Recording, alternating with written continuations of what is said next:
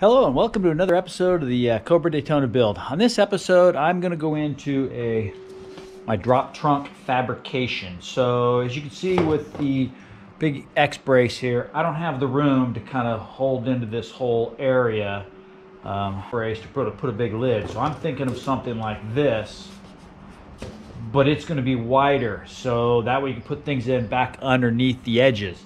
So what I'm going to do is I'm going to weld in some bars probably from here to here. And then probably from about here to here. Not sure on that yet. I got to kind of think about this. And then I'm going to use this product over here, which is a carbon fiber honeycomb Nomex sheet.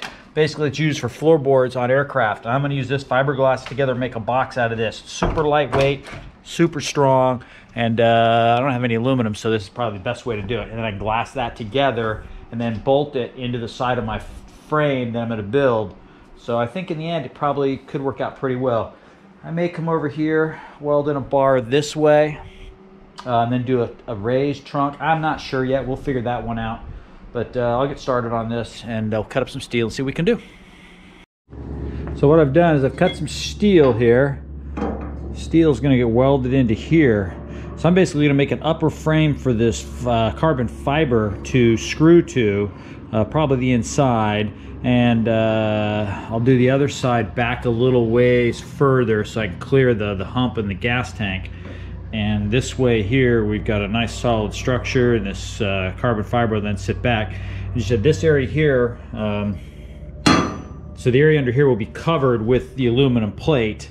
So if you want to put anything back there, you're going to have to reach kind of in, but then you can put maybe a jack under there, or tools, or a jacket, or whatever. So then you have a little storage in over here, and this will all be kind of more open. So that's kind of my idea. So I'm going to weld this into place. I'll make another one over into here, probably about right into there somewhere. So we'll cut another piece of steel, and we'll burn this in, and then we can start cutting some carbon fiber. Got the bars all welded up, as you can see. So now I can build my box around that. I'm actually going to run the carbon fiber probably all the way to this, so I can tap into that for structural strength on the back side, and then we'll run it into this one here. We'll glass it right down that edge. So, and then this top will sit into here somewhere. I've got the first piece of carbon fiber cut. I'll actually show you this stuff. So here's what you can see. It's a honeycomb. There's actually Nomex honeycomb and carbon fiber. It's not the prettiest carbon fiber. It's really a floorboard, but it is strong. I mean, I don't know if you can bend this stuff or snap it. I mean, it dulls a saw blade really fast. So this is going to go in here. So I got a notch out for these upper tubes, and then screw into that back one, slide all the way to the top edge, as you can see, and then we'll come forward and then back and make a box, and then we'll glass in the bottom. I think that's probably the best way to do it, and this thing will be rock solid. We got the box done. As you can see, all carbon fiber. You can actually see the honeycomb. Pretty thin, but it is strong. I mean, small little piece. I'll show you this. You can take this small little piece here and try to bust it, and I mean, it doesn't bend, it doesn't flex. It's strong. So what we'll do now is I'm going to cut a piece out to fit the inside.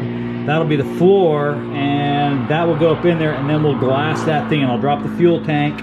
We'll probably screw this thing in, and then we'll glass it in place, and then we'll drop the whole thing out and finish up laying up layers of fiberglass. No carbon fiber, just fiberglass, and this thing should be a nice little storage area. So I said you'll have this here, will open up, and then you'll be able to put stuff, you know, back over into here, and to have this open. So not a huge area, but should be pretty nice. So there we go. Carbon fiber box is all mocked up, so now I got to glue. I'll glue this, then we can drop the whole thing down, and then we can start glassing it up. So what I've done is I've cut the glass up in small little pieces. Might need more, I got a whole bunch here. I'm gonna throw some gloves on. I hate this epoxy resin stuff. This stuff is awful.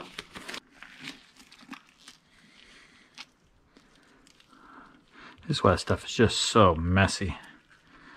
Just a pain. Okay, I'll get another cup.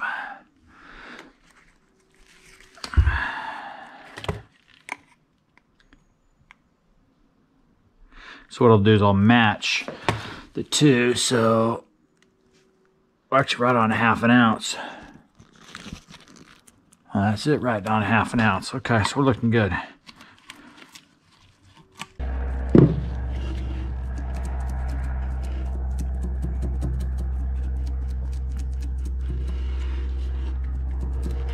Try to wet it out. See, you don't want to get too wet because then you lose the strength of the glass. So there's a fine line. And I'm by no means a fiberglass expert, but I've done a lot of fiberglass work, never had anything break, so I guess that tells me maybe I'm better than I think. I don't know. So I'm gonna go into here.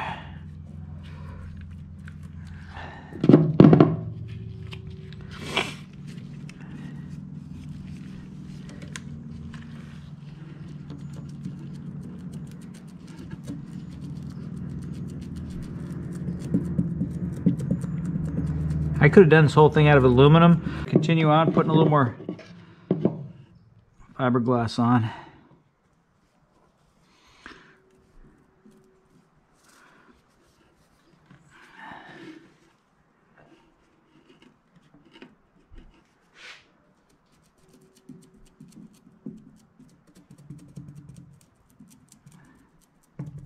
We got the box glassed up, as you can see, into the corners. Just kind of hold it in place. So once it dries, we'll drop the box down, then we can scuff the edges and we'll glass this whole thing up. Made more progress on our box. So you can see we got the, it's out of the car now, it's all glassed up. I got the heater going inside the box. It's in the low 50s and the epoxy just doesn't want to set up that quick. So I got the heater going here on low, just enough to pull the heat out, and I just kind of keep moving it around and just keep the heat in the box. Once this is dried, then we'll flip it over. I'll glass the outer edges, and then we can finish this off on the inside with, you know, carpet or something. But, you know, a little different than the aluminum, better, worse, I don't know, just different.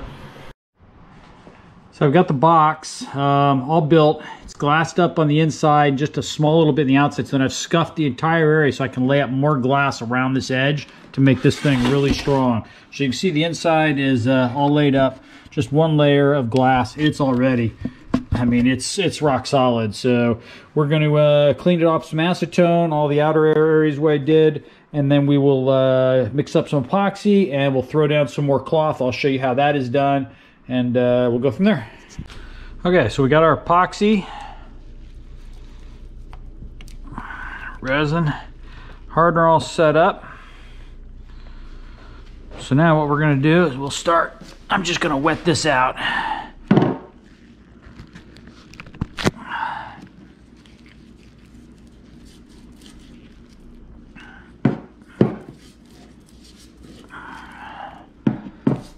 So what we're going to do, we're just going to wet it out.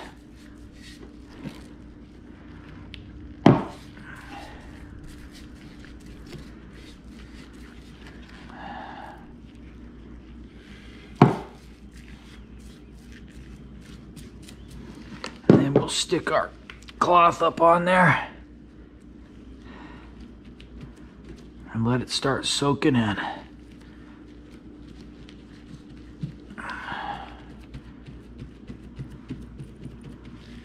Okay, so you can see it's already starting to soak in. So then we'll just kind of keep working my way around.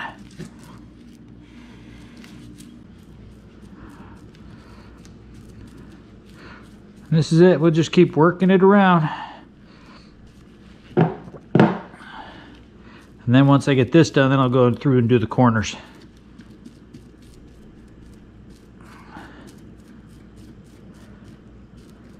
So as you can see, it's all glassed up. So we'll clean up some sandpaper once it's done. Probably get some paint on it. Not sure what I'm going to do yet. Maybe just paint it white like the rest of the stuff. But clean up some of these edges. We get ourselves a super lightweight, super strong box storage cubby. Different than the aluminum, just figured something different.